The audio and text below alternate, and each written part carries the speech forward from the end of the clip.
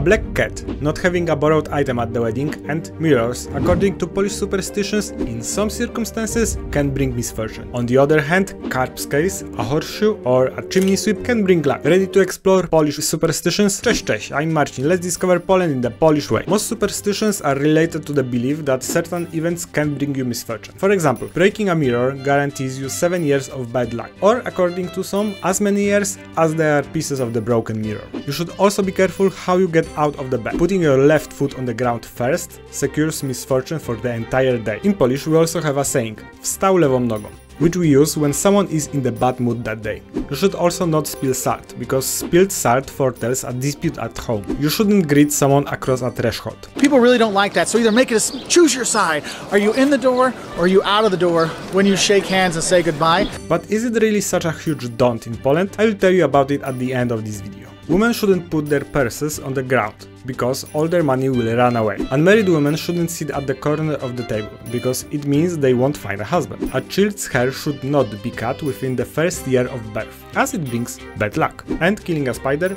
brings bad luck to the entire house. And the presence of raven near the house can foretell death. You probably associate bad luck and misfortune with Friday the 13th. It is also the case in Poland. What's more, according to Polish saying, you shouldn't start anything new on any Friday, because as the saying goes, piątek zły początek. Although currently Friday is more treated as the beginning of the weekend, which is rather something good. After all, it's the same in the West. Everyone surely hums this hit every week. Keep watching, because superstitions related to weddings for sure will surprise you. If you ever get an invitation to a Polish wedding, don't hesitate. Accept it right away. I'm almost sure it could be the best party in your life.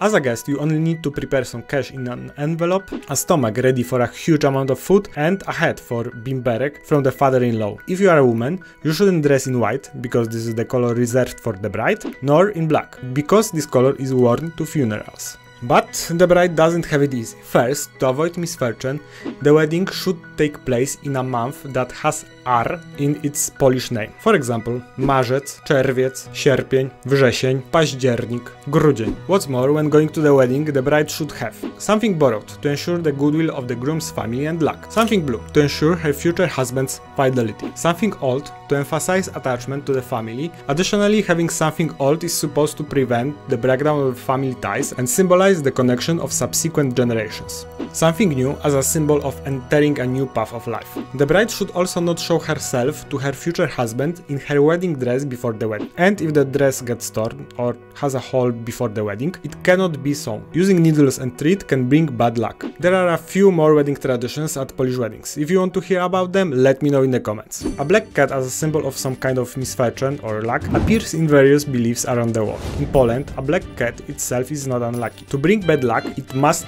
cross your path, no matter which side of the road it comes from.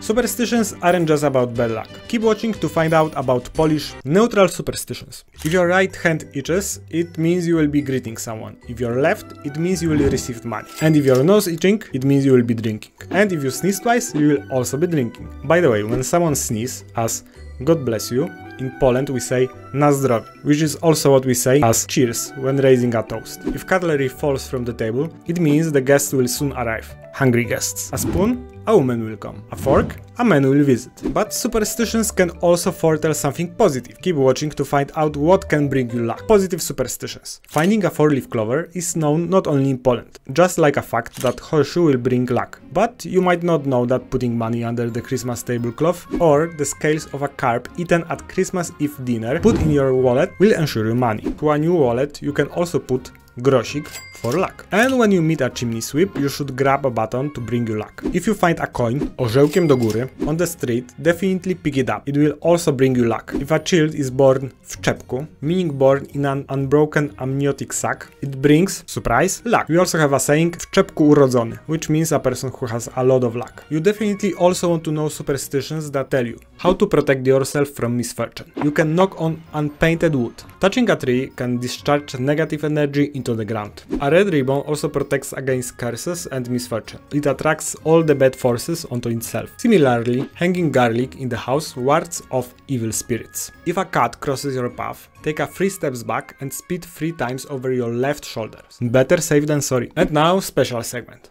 Slavic mythology almost doesn't exist in pop culture unlike Norse or Roman, and besides probably a Witcher series and a few exceptional cases which function not only strictly within Slavic beliefs, it's rather unpopular. But there are some interesting superstitions related to Slavic spirits to be wary of, although they are rather forgotten.